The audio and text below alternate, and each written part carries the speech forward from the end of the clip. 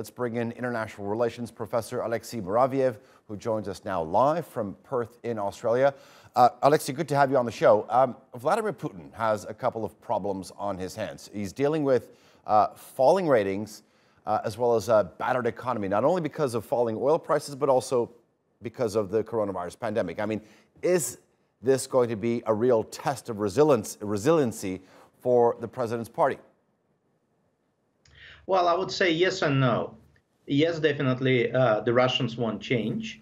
There's been a lot of push by the Kremlin for the Russians to accept proposed amendments to the constitution, which have been passed. On the other hand, as you have pointed out, there's been some dissatisfaction, first of all, with the performance of the government with regards to ongoing debacle concerning the pension reform. Then, obviously, the country's economic performance, the shutdown associated with COVID-19 pandemic, the general tiredness that Putin has been in power for over 20 years now, and obviously some frustration with decisions, for example, to dismiss the governor of one of Russia's Far Eastern regions on grounds of corruption and association with acts of crime, which triggered some popular unrest, and people took to the streets to express their dissatisfaction with the decision by the Kremlin to oust the person whom they voted for. On the other hand, and that needs to be understood, Putin doesn't really face much of an opposition. The opposition that contests some of the positions which the Russians would go and vote for, whether they're governor's positions or election of local parliaments, are predominantly contested by the so-called political opposition that is represented in the Russian parliament.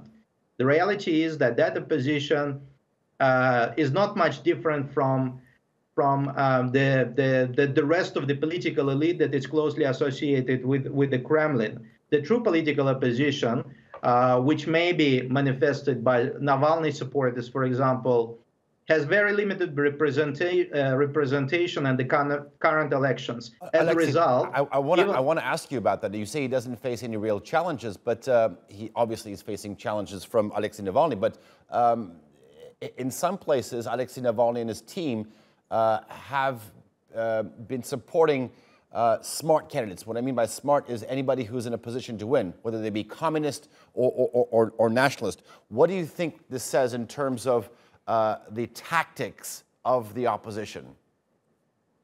Well, I think they understand that if they would go solely and if they would try to put their candidates prima facie, the chances of them actually winning the elections would be fairly slim, because their popular base, despite being incredibly popular on social media platforms, it's still pretty low. So they would rather use other candidates that are associated with this sort of legal opposition represented in the Russian parliament as icebreakers for them to actually get some sort of a deal and get people who may have a degree of representation of the interests of, say, supporters of Navalny or other, what the Russians describe as non-systemic opposition.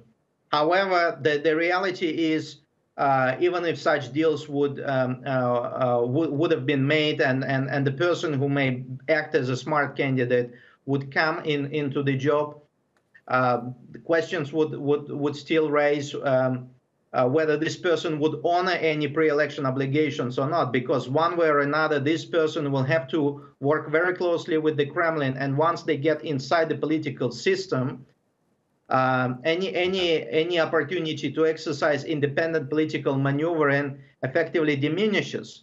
So okay. In this sense, the strategic fallout from any possible outcomes, which may be initially perceived to be not in the favor of the Kremlin, may be questionable in the longer run, simply because the way how Putin designed the political system in Russia. Okay. It designed over a period of a decade, and it's a very tight vertical hierarchical system with Kremlin controlling every aspect of political life that is happening on the ground. Okay, Alexei, I'm afraid we're going to have to leave it there, but thank you very much for your analysis. I do appreciate it.